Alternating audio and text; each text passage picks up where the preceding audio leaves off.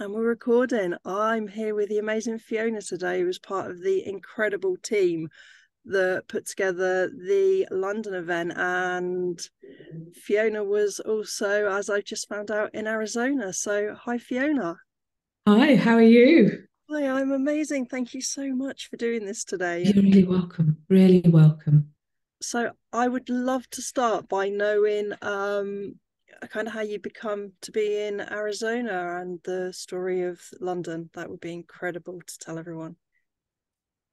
Okay, when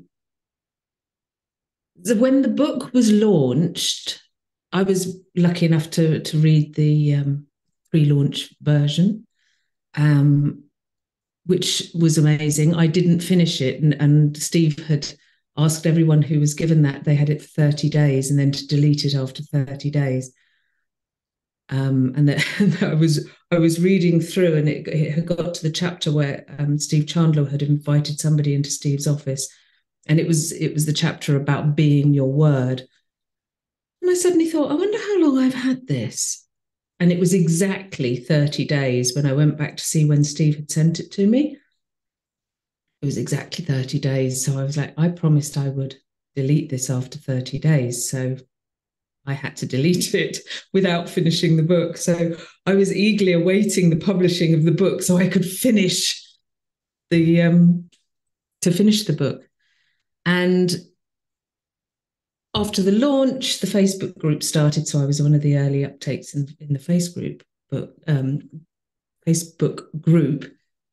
And then Judy announced the Arizona book launch. And I sat there and I thought, I would love to go to Arizona. And then I asked myself a really dumb question, which was who goes to Arizona for a Sunday afternoon event from London? That's like, who does that? That's crazy, kind of thing. And I talked myself out of going because it was just a 3 hour event. It was too far. It was costly. There was a whole load of things that I brought up as reasons why I shouldn't go to Arizona. And I thought that was it.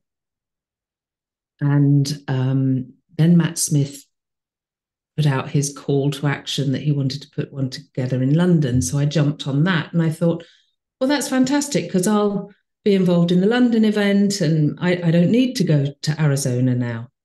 And it came round to New Year's Day, and I was talking to my partner about the London event and being involved in the team of creating London. And my partner and I talk about a lot. He supports me brilliantly, and we talk a lot about our stuff. But I don't share every single detail of what's going on in my life and work with him. And he'd seen me reading this book, but I hadn't really talked to him very much about it all. And he went, okay, just wind back. What's this Arizona event then? And I said, oh, they're doing a book launch in Arizona, but we're going to do one in London, and he went, you need to be in Arizona. And it was quite an unusual thing for him to do, to be so, like, well, what do you mean? He said, you need to go to Arizona. And I knew that Nick and Ryan from the Giants were going to be in Arizona, and I'd been doing some work with them. And he was like, well, who's going to be there? And I was like, well, Nick and Ryan will be there. There'll be loads of other people, a few people that I know from he's just like, you need to be in Arizona. What's stopping you? And I gave all the excuses, playing small, who goes to Arizona for, 3 hours? And he just kept on saying, you need to go. So I went onto the Eventbrite site to buy a ticket, sold out. So I was like, ah. But by this point, I decided I was going to go to Arizona. And kind of in my head, I thought, well, I'm just going to go. And if I have to hang around outside the hotel and get somebody to get me in, I will do it. But I put out a call in the Facebook group saying that I wanted to create a miracle of creating a ticket for that event, in the idea that maybe somebody had got a spare or somebody couldn't go, or maybe somehow somebody would come up with a ticket for me. And Judy messaged me and she said, I have a ticket for you. So book your flights. So that was on New Year's Day, and the event was on the 23rd of January.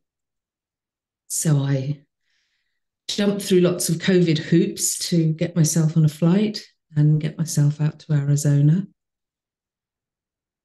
And I was there for 5 days, and it was one miraculous event after another over that 5 days.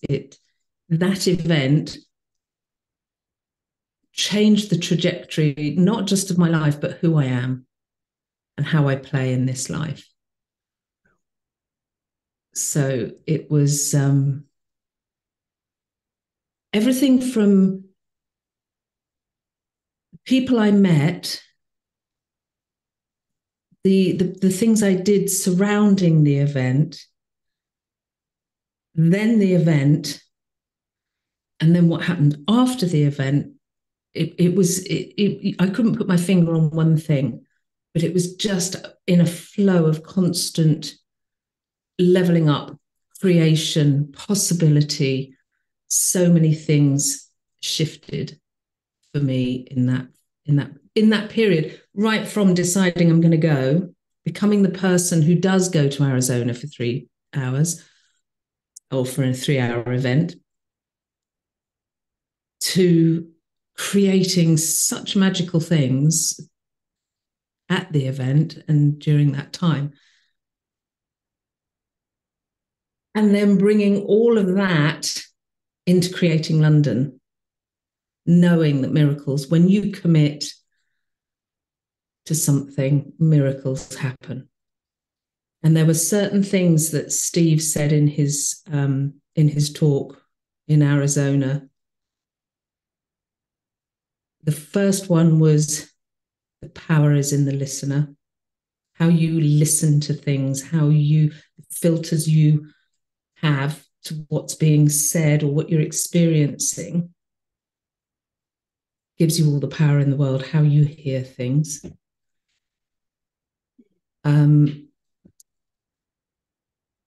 The second thing was about love. It was about learning to love yourself. And self-love was something that I didn't have an awful lot of self-love, to be perfectly honest. So that was revolutionary for me, to dive into the power of self-love. And commitment, how when you commit to something, it behaves like a black hole and everything just falls into the black hole. It draws and sucks whatever's needed to that point. So I think those 3 things were the things that really impacted me and changed the trajectory of my life. That's absolutely incredible. And what's absolutely coming to me there is anybody that has the opportunity to go to India and would just make that commitment to go, just that decision right there is going to change everything. That's if you feel the calling, if there's that little bit of you that goes, I'd love to be at that. Listen to it. Listen to what you're being told, and go. Yeah, that's impactful. And I didn't know how I was going to get to India, but I knew for sure I was going, and now it's all starting to fall into place. Yeah. And in fact, on the 1st of January, when I committed to going to Phoenix, not only did Judy message me to say she had a ticket for me, somebody else messaged me as well.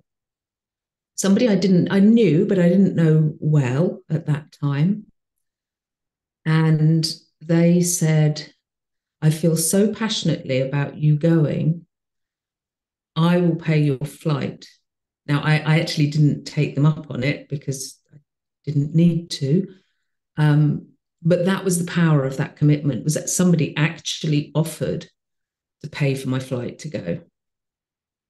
So you just don't know what miracles are out there unless you put yourself unless you open yourself up to possibility, you have no idea what's waiting for you on the other side. That is incredible. Mm. And I would guess, as being one of the organisers of London, you must have heard a lot of stories about how the events have changed people's lives. Yes. Yeah, it was a whirlwind. The day itself in London, certainly for Matt Evans and I, because we were very much still working to ensure the event happened. We weren't sitting in the audience particularly. We were running around doing all sorts of things and overseeing it all. So we probably viewed the event slightly differently from the people in the audience. But yes, we have had so much feedback from people who were there. It was an incredible event. It just, it took some miracles to get that. I mean, we had so little time. I mean, from the day that Matt Smith decided he wanted to do the event to selecting the date, the 21st of April, it was less than 4 months. And to put on an event of that size normally takes a lot longer than 4 months. So it was a miracle in its own self that it actually happened in the way that it did. And yeah, I was at a networking event recently. It was an award ceremony actually for my partner's business. He was nominated for an award, and we'd just arrived, and we were just standing at the bar having a drink and looking around to see who we knew. And a lady came rushing up to me. She was like, "Hi," and I thought, I must know who you are, but I don't recognize you. You know that blank moment where you think, how do I know this person? She went, "You don't know me. But I know who you are. You were on stage in London and I was in the audience." And then she went into how it had changed her life and how much had happened for her. So yeah, there's all sorts of amazing things that have happened to all sorts of people that were there. And people made a huge effort to get there. We had people from the States there. We had people from all over Europe there. People travelled long distances to get themselves into that. Yeah, we're hearing so many stories about people who they created that commitment and that miracle just followed, and that it doesn't end. It didn't end for me. It didn't end for all of them. That miracle just keeps feeding into us. It's in the conversation. It keeps growing and expanding and continuing. So you were there, weren't you, in London? You were in the audience. And I was in the position of, I didn't know anybody that day. And I've kind of said since, if I walked back into that room now, I wouldn't walk into a room of strangers. I'd walk into a room of incredible friends who have become just a huge part of my life since then. Yeah. And what other event ever gives you that? And what has come of that? I can't. It's just huge. I couldn't even put all of it into words. It's so big. It's just changed everything. What was the highlight for you of that day? I'm curious. It was the feeling in the room, the energy, and all of the speakers and every single person who was on stage was incredible. But for me, it was that absolute energy in that room of all of those people who are in that kind of space of creativity. You can't help but be drawn into it, and something is unlocked. And that I'll let you into it's not really a secret because I think I did post about it a long time ago in the Facebook group. But just before the doors opened and everyone was outside, I grabbed Matt Smith, a fellow sorcerer, and we played a piece of music called All That I Am, very loud on the sound system. And Matt and I walked the whole room. We space cleared that whole room, setting intention for it to be a magnificent day and a magnificent experience for the being of everybody in that room. we walked down every aisle of all the seats, between all the seats, for the whole of the 5-minute song, just clearing the space and making it, just charging it with the intention that this was going to change lives as an event. It was a very special moment, actually, and it was just shortly before the doors went up and everyone charged in like it was opening day at the Harrods sale. So I didn't actually know that, but what does stick in my mind is just before the doors open, from the creation team, we heard this huge cheer go up and then the doors open, and that's what I remember of that. Oh, lovely. Yeah. Amazing.